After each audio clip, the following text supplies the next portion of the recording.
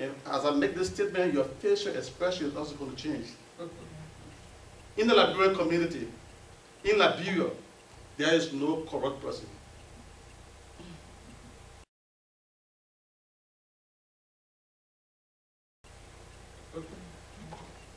None is corrupt. Liberia has all the resources in the world.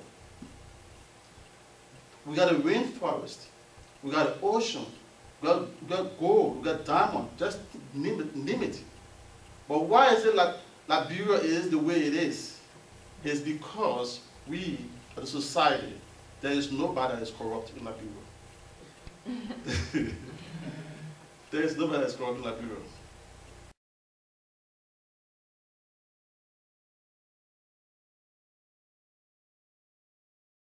The problem with Liberians and the Liberian society is we have the tendency to not take personal responsibility. The next person beside me is corrupt, I'm not. That's why I said nobody is corrupt in the Liberian society, in the Liberian community.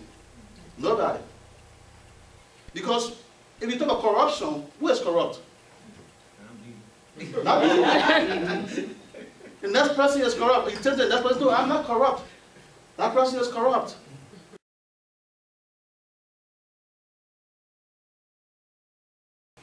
As you will see in the video that Dr. Umar Johnson talked about, we need to take personal responsibility. It is the masses that make history.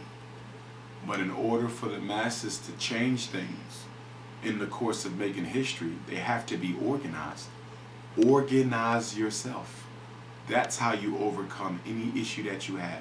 Find other people who are suffering from the same situation and care as much as you do about changing it. You do that, you organize, and then you put pressure on local government. You put pressure on each other, because some things don't need to be changed at the governmental level.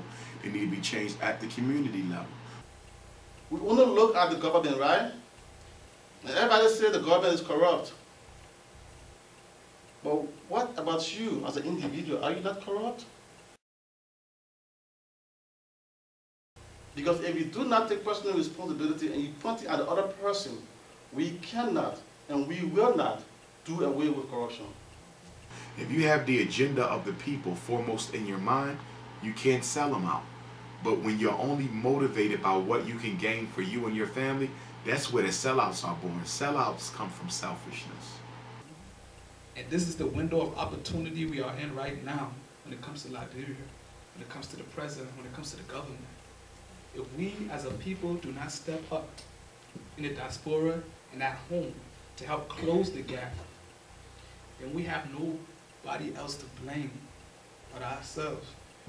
I went on TLC and I came across this quotation. It said, "Don't cross the darkness. Light a candle instead."